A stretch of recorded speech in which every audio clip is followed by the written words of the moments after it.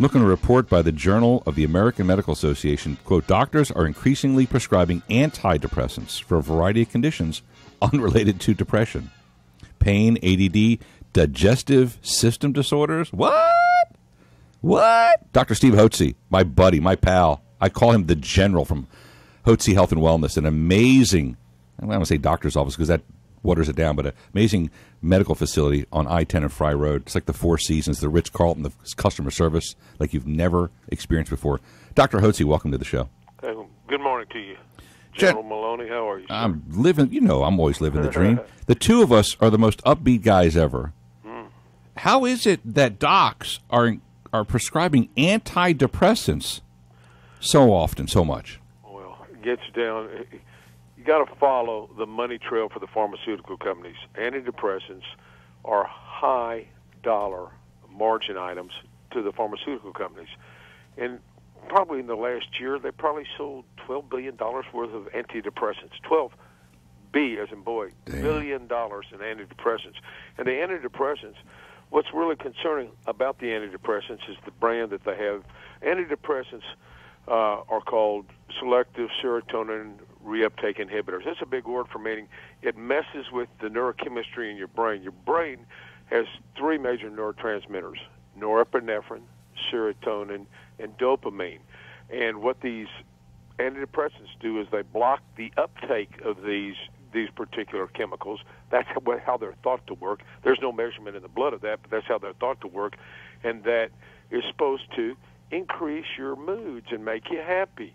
But guess what? These antidepressants are knockoffs of cocaine. Cocaine is a neurotransmitter reuptake inhibitor, just like the antidepressants. I didn't know that. I did not know that. And if you just go Google molecular structure of cocaine and you Google antidepressant, any one of them from Prozac to Celexa to Paxil, you look at their chemical structure, they're almost identical. They act by the same mechanism.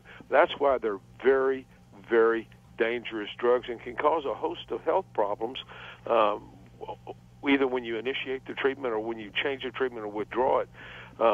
Here are some of the side effects of the antidepressants. One, it increases the risk of suicide. Two, it increases depression. Three, more anxiety, agitation, panic attacks, insomnia, irritability, hostility, impulsivity. All these are side effects. Wait, Doc, wait, hang on a second. Dr. Steve Hotze. Taking an antidepressant causes these problems. Can increase depression? Yeah. Oh, yeah. That's one of the major side effects. That's back. Oh, yeah. It also destroys a man or woman's romantic moods and inclinations. It leads to significant weight gain. Can make patients manic, impulsive.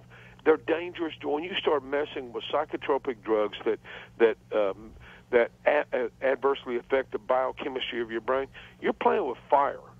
And they're very. And guess what?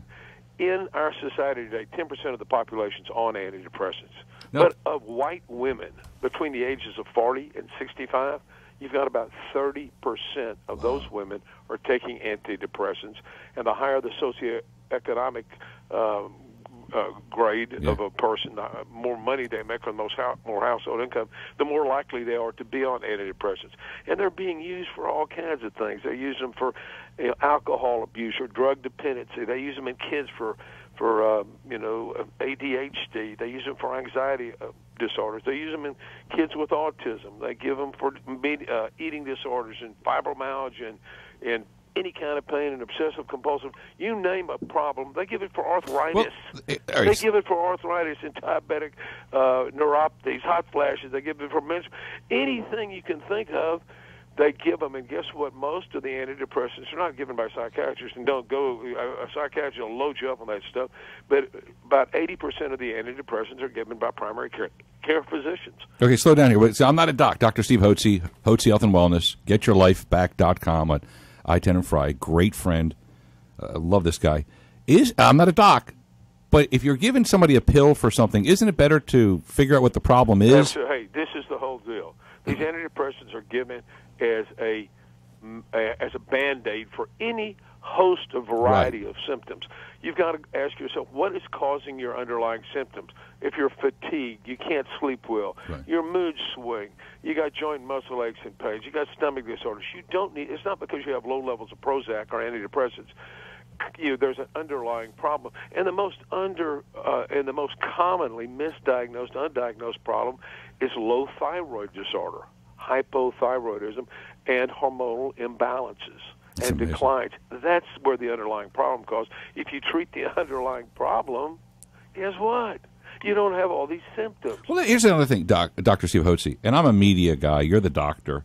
We monitor commercials and value and what they cost. If you ever notice the 5:30 national news, like CBS News, ABC, all they run is these commercials.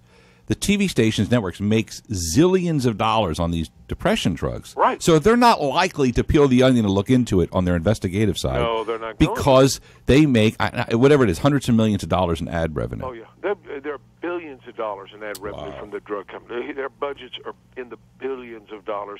And this used not to be allowed on TV. I think America and New Zealand are the only two countries in the world that allow drugs to be marketed on TV. Yeah, we don't show cigarette commercials, and there's no hard liquor commercials on TV, but we have these kinds of antidepressant pills. Yeah, and of course what they do, the TV commercials, the average American watches 4.5, 5 hours a day. Oh, you go old. So they're getting indoctrinated into taking these drugs as a solution of their problems.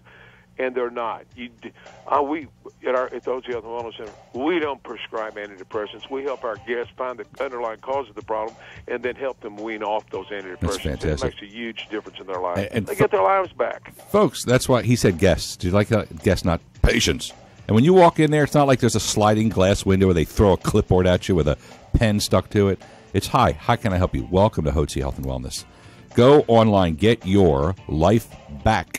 And the best thing is a hug, hanging out with friends, prayer, working out. All these things can lift that spirit, right, Doc? You got it. All right, brother. You have an out. You're right on target as always, sir. Have a great day. Make it a terrific day. It's the only way we do around here, brother. You have an outstanding Wednesday. You too, bud. Thank you, man. Dr. Steve Hotze, Hotze Health and Wellness. Go to getyourlifeback.com. Getyourlifeback.com. Hour 1 in the can. Hour 2 on the way. You're watching and listening to the Sam Malone Show, AM 1070, The Answer.